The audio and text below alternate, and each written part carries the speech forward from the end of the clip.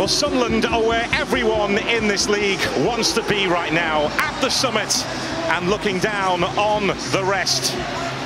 These Sunderland players have got a city dreaming again that this could just be their time again.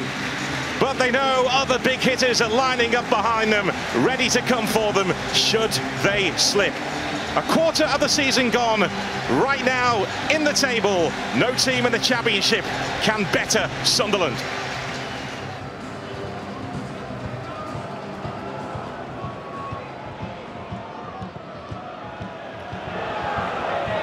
Looking to try and make a quick start tonight and take the game to Sunderland and give Sunderland a column or two in the opening stages. Frokier with that pass inside. Plenty in the box here for Preston North End. Greenwood waiting! And somehow it didn't go in. Greenwood slams the turf. And Kessler Hayden holds his head. I like the initial play though, and how well does Brad Potts do to keep this ball in, and then the run from deep. And Greenwood, I think he's having a debate, does he hit it first time? He probably can't, because it's a little bit behind him. And then Kessler Hayden, he's probably not expecting this.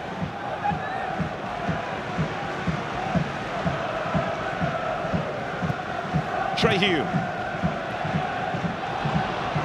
Put on by Neil, looking to try and set Connolly away. Kessler Hayden lets it go. Emil Rees. Loops from him, straight to Rick. Great ball. Isidore. Closing in here for Sunderland. And he ripples the side netting of Freddie Woodman's goal. Preston is so compact, so that switch out, if it's a good ball, works. And you see Isidore trying to cut in, find that near post area, but misses the target, and that was a risk.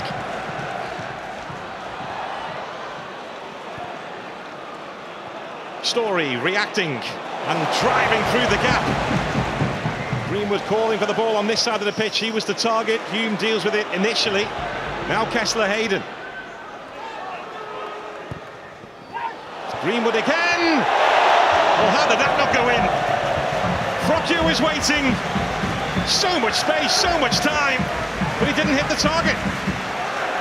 And that's the question, isn't it? I think everyone in this stadium, even the Sunderland fans behind the goal, were expecting the net to ripple. It's a good ball out to Greenwood initially. Kessler Hayden does well to play the ball back, and this is a wonderful ball. It's whip, bags of pace on it. Head in hands moment for Frokier, because he gets it completely wrong, and that should be 1-0 Preston. Well, no Joe Bellingham on the pitch tonight, but he's travelled across here from Wearside to watch his teammates play as he starts a 3-game ban after his sending off at Queen's Park Rangers at the weekend. And he is right in there with the Sunderland fans. It's a high outswinging one. Lindsay was battling for it, likewise Hughes. Lindsay looking to stand his ground again.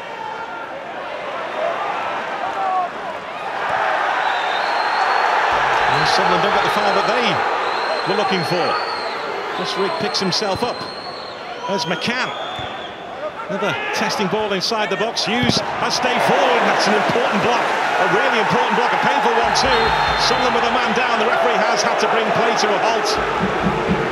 It was Luke O'Nien who flung himself at it and took the full hit there. Doesn't. I'll tell you what I really like about this is the header down. It's really intelligent there, and then he's running in O'Nien, putting his body on the line, and I've been told that that hurts. Don't know myself, but I'm sure that's very painful.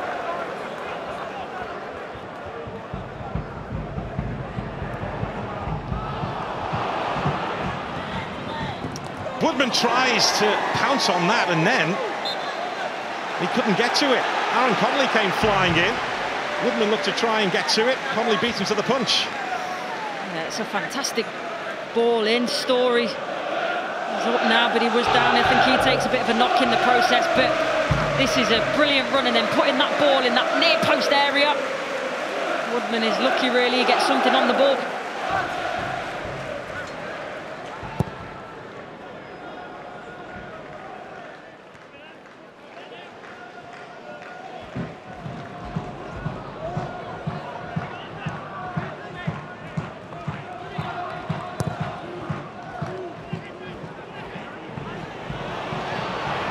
it's Sunderland who are leading the way. They've been asked a few stern questions in the first half here. There could be another one on the way. It's Rees! And Moore reacts. Wow. Brilliant save, by the way. Rees does so well here. Turns, fashions himself half a yard. Looks like it's heading for that top right-hand corner. And that is a wonderful save just before half-time.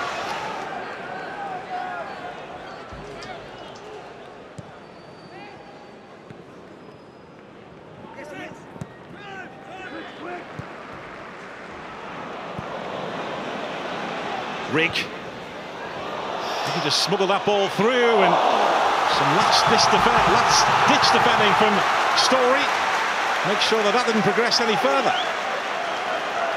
Yeah, it was vital that he put himself in the way and actually looked a little bit dangerous at the time. You're thinking, might he arrow that towards his own net?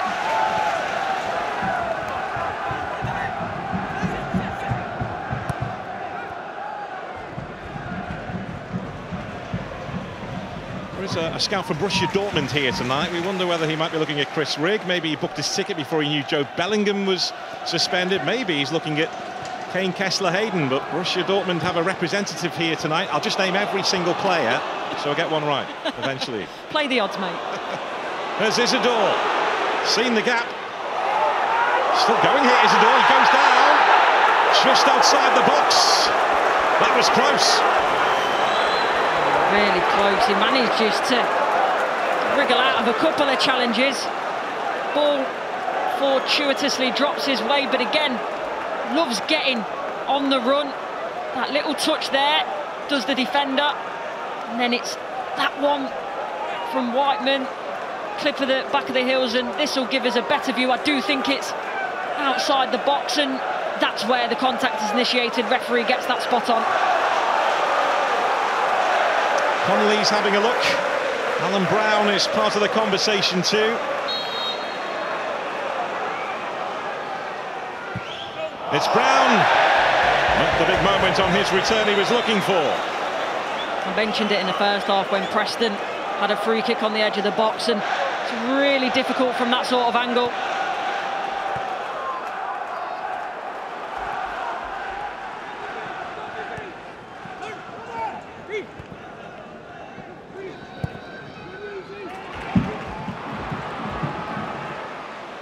Dan Neil. Romain Mundle. Looking to make room for the cross. He's dug that cross out. And the shot fired in. Andrew Roberts looking to try and keep that down, which he did. And Woodman at the Garda's near post. It's a good ball. And you're thinking, you're not going to have a go from there, are you? Put it back across for your teammates, but gets a good connection on it. Roberts and has to force the save.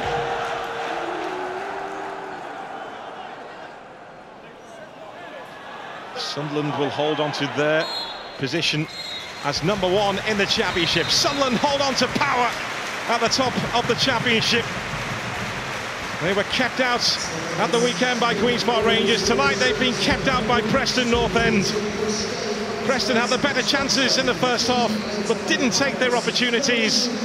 Sunderland upped the gears in the second, but couldn't find a way through. Sunderland still number one in the championship, where everyone wants to be right now. It's finished Preston North End 0, Sunderland 0.